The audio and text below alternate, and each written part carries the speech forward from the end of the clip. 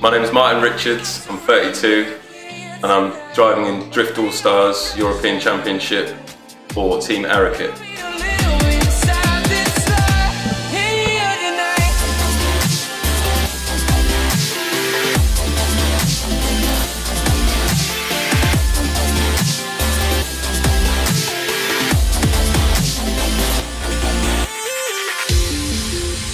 So usually for the last 5 years I've been a solo competitor, looking after myself, my car, everything like that. So yeah, joining a team this year was a great help really. 3 of us all mucking in, helping each other in the pits. We kind of push each other while driving as well. We go out together in practice and it gets each other hyped up and everything like that. So it pushes you as a driver more. You want to be the best in your team. You wanna be better than your teammate. It's just a shame sometimes when you get drawn against your teammate, like myself and Nigel Colfer did. We ended up somebody's got to go out, and it's not good losing against your teammate.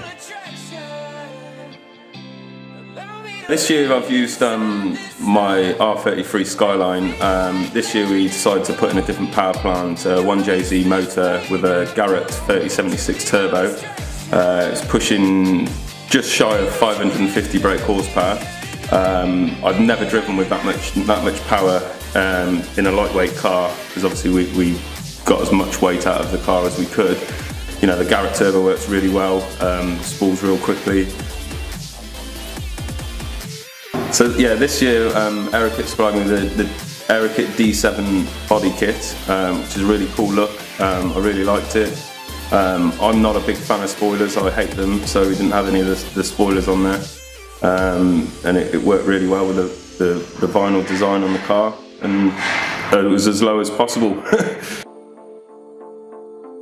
PDW hooked me up with awesome set of wheels, 11J rears, 9.5 fronts, real good offsets, fitted the body kit perfectly and give me the stance and drift look that we want. Altenso, I've been involved with Altenso now for 2 years. Their tyres are awesome really. It's so good to have such a consistent tyre that works, that each set of tyres is exactly the same to the last set that I put on, and it really enables me to tune the suspension, handling the car to suit my style of driving, and it's just a tyre I can really rely on and push really hard.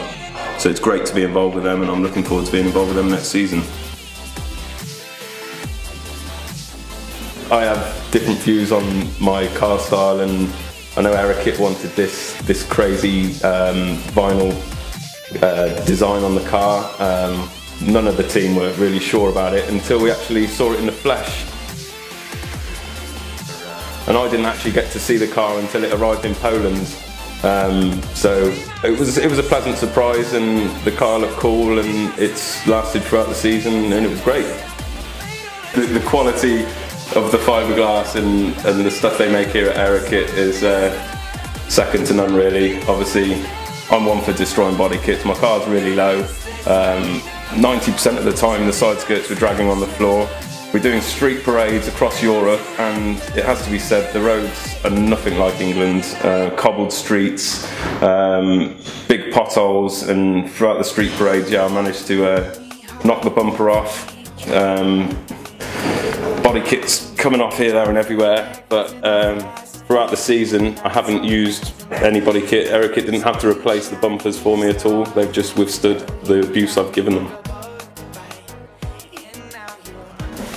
The crashes. Yeah, I came into this season at the beginning, I wanted to prove myself, I wanted to push as hard as possible. We're fighting against the best in Europe now, and the level of driving is just going up and up and up in each year. And I came into the first round, I had to show what I've got. I had to prove that I can fight for this championship. It was a new car, completely untested. As I say, the car was finished two days before it was shipped out to Poland. So I was still getting used to it, and unfortunately had some crashes from pushing too hard. Well, let's just say it was my first practice run of the first practice session. Obviously I'd had the crash in Poland, and we'd kind of spent most of the morning repairing that and setting up the tracking on the back of the car and everything like that. So I went out on the first practice lap and ended up completely stoving the car into the wall. Obviously my emotions were captured on camera then, and I was thinking, this is the end of my season. As soon as I got out of the car and I saw the amount of damage on the car, I was ruined. The excellent chassis Thomas at Zarowski Motorsport built, all our hard work over the last 5 weeks pretty much just ready to be thrown away. Yeah, I could have cried then. I honestly thought my championship was over for the year. But thanks to everybody in the Team Aerokit, the Shanahans especially, helped me get through. Some of the guys, this is what I love about drifting. Everybody's there to help, you know. There's such a great bunch of guys. There was people from, I think they were Finnish or Sweden, gave me some, you know, the suspension arms I needed. We worked throughout the whole of the practice session to get the car working again, and I was back out for qualification, which was amazing.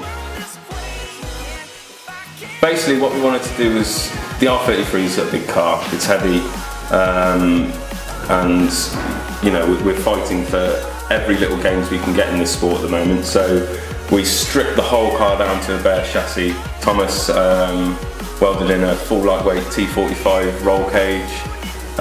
We cut every single useless panel in the car. They're obviously replaced with all the fiberglass Aerokit body panels. Moving the radiator into the back also enables us to move the intercooler and some of the major components of the engine more into a protected area of the car. So if we do, obviously, like a crash, or if we have contact while drifting while you're close to somebody, you minimise damaging the key parts of the car that are going to actually stop you getting back into the race and fighting. It's all about really getting the results. You know, I want to do as best I can, and finally bringing home some silverware after my hard efforts is great. I've pushed really hard in Hungary. I love the track. It's my second year being there, and it was just really great to get a result for the team and everybody else involved to show that I am as good as I am. There's lots of memorable times, because obviously we're out there with a bunch of great people, and we're, you know, when we're not competing and doing all the serious drifting stuff, there's a lot of partying and nights out, which we really enjoy. Richards. Most memorable time is probably Latvia, because we spent a week out there between travelling to Lithuania for the next event next weekend, and that was a lot of partying. And I managed to lose my phone. I believe that was all caught on another video of our antics with Harman the Harmonator and Vince Knight. Biggest high of the year has to be Hungary. It's a great event, great weekend. I qualified really well and pushed through some hard battles. There was crash after crash, the track conditions were changing, there was oil on the track, and after all of that I managed to fight my way to third place, so that's definitely my high of the year. Lowest point of the year probably has to be Sweden with the big crash, although it didn't end up in as much as a low. We repaired the car, but for me, the time of the crash and seeing the state of the car and everything like that was definitely the lowest point of the season for me. So yeah, I just want to say a huge thank you to everybody who's been involved with me this year and making this season so special. Aerokit for looking after me and being a great team to be involved with. Zarowski Motorsport for building me the best chassis drift car I've ever driven in my life. Altenzo Tyres for their continued support and, you know, just hooking me up with an awesome tyre. Garrett Turbos, Exedi Clutches, Chris at Tyre Traders, thank you very much for all your help and support this year. I really couldn't have done it without you guys, and I'm really looking forward to the 2014 season, and I hope it'll be another great year. Thank you.